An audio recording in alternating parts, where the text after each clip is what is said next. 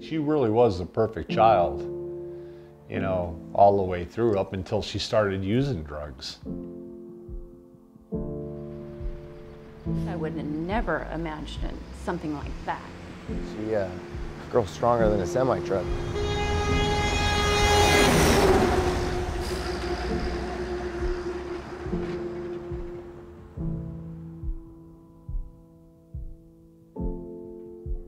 It's one of those things that you never could imagine going through and never would think you would go through. And when we were in the middle of all of the turmoil, it was like, what did we do wrong? I mean, where did we go wrong? She was always a good kid. She did well in school. You know, through high school, she was a cheerleader. And I was getting ready to go to a cheerleading game, like a football game or a basketball game or something to go cheer at. You know, life was good here. It was before any kind of drugs came into the picture, and, you know, high schools were some of the best times of my life.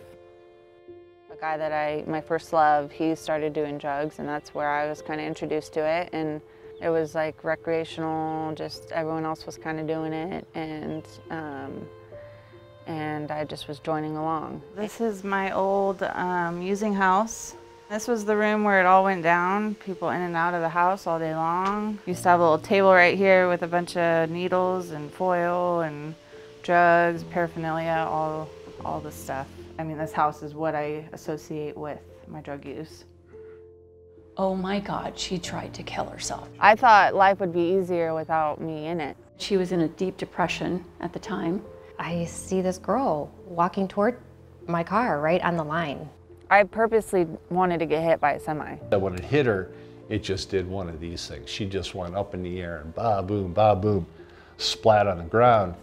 A really, really scary image that I'll never get out of my head. You know, I just kind of told him, hey, your daughter is just involved in an accident. She jumped in front of a semi in an attempt to, you know, take her own life. So her face is completely gauzed. So she had extensive injuries, primarily and most noticeably to the face and mid-face. If you think something's going on, it's going on. And you can hope it's not. You don't want it to be, so you might push it aside, which is what I did. But don't do that. Act on it and believe it's happening, because it's probably happening. The number one rule is to obey your instincts. You know, listen to your instincts. If something's telling you something is not right, it's really important that you listen to those instincts and you act upon those instincts. Substance use disorder is, you know, is a chronic disease that touches every area of individual, family, and community life. And so we believe that we need to have interventions and supports. From a medical perspective, when patients are admitted to Grand Wellness, they have a comprehensive approach. You know, medication-assisted treatment is one of the modalities we use, but physicians and nurse practitioners and physicians' assistants are all part of our medical staff. They evaluate the patient, and are they co-occurring disorders that will prevent a path to recovery and take people from a place of misery into joy. And it is possible. I see it done every day. Life was not good before I came here. She had been to rehab a few times, and she had been in and out of hospitals, and she finally realized she didn't want to do this anymore. When she got to CORE, that was where the light bulb went on. I was afraid of failing again. Meeting her and then hearing her story of the whole truck incident and everything just broke my heart. And I was so grateful to be able to be with this girl and to hopefully help her to get on the right path. I mean, everyone here was great. Everyone was really welcoming, supportive. It's hard to tell somebody when they've never actually experienced it.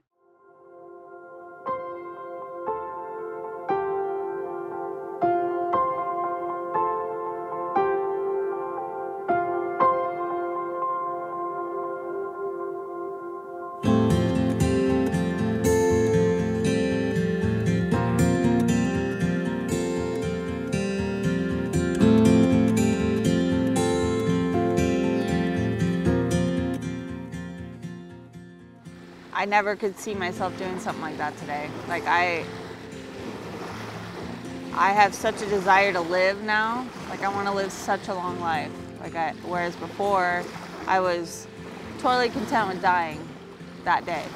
You know, like I didn't want to get out of bed. I didn't want to, I wish I went to sleep and never woke up. Like that's how I lived my life for months, and it was horrible. And I'm so grateful I made it and survived, because I have such love for life. Like I just want to live.